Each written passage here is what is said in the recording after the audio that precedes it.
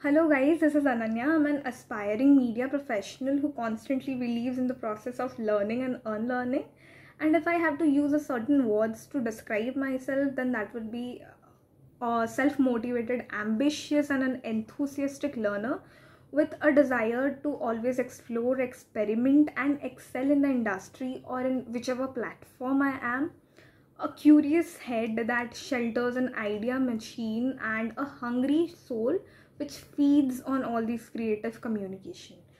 So talking about our documentary, which is Beshya the Cold Trade, it delves deep into the abode with the brimming force of red light area known as Marisahi, which is in the temple city of Bhubaneswar, Odisha.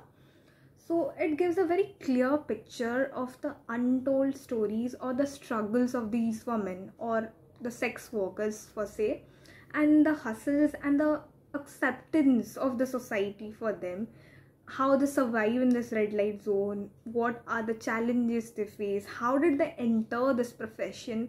We try to cover everything under this. So this documentary basically tries to encapsulate the other part of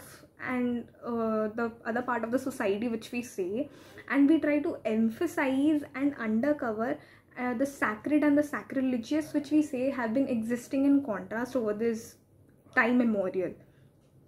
And if I have to talk about how relevant is our documentary in comparison to the current pandemic, so we tried to gather information from the sex workers about how did they survive during this point of time, because they had no other source of income, because there was no government help, there was nothing. So what made them survive this situation?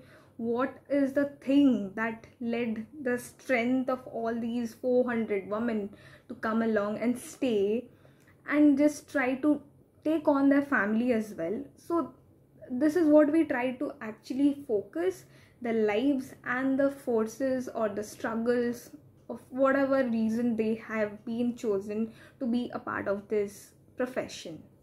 So with this, I would like to say thank you for giving us this opportunity to be a part of this and selecting a documentary.